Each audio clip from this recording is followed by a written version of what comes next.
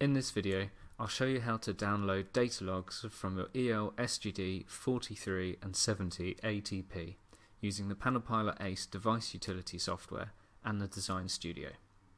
Firstly, open the device utility software and it will automatically search for a connected device. Select this device and use the drop-down menu to choose Retrieve Device Log Data. It will scan for all logs on all channels and sessions, and here you can select which logs you'd like to download. You can also select the destination folder and set this as a default file location.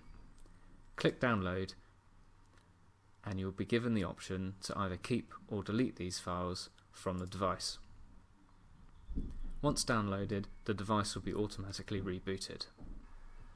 Alternatively, you can use the PanelPilot ACE Design Studio software to also download logs from your panel. Open the software and in the top right corner you'll see the connected device. Use the drop-down menu to select the Retrieve Device Log Data option and this will open the window that we're now familiar with. Select the logs that you'd like to download, the location, and click Download. For more information, go to www.lascarelectronics.com